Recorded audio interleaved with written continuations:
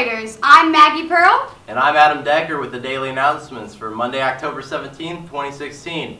Bring new or used snow clothes and gear to either HHS or MHS between October 10th and October 28th. Winner will be announced at the Raiders vs. Mavericks Battle of the Coats game on Friday the 28th. The FFA will be selling flowers today during lunches to be delivered during 10th period today. Any flowers that were not delivered on Friday due to absences or incorrect information on the tag will be delivered today. Attention sophomores and juniors, classroom lists for those students taking the PSAT on Wednesday are posted outside of student services in the commons on the B101A windows and on the former English lab windows in the English hallway. Students must know your room assignment prior to testing. The PSAT will begin promptly at 7:30 a.m.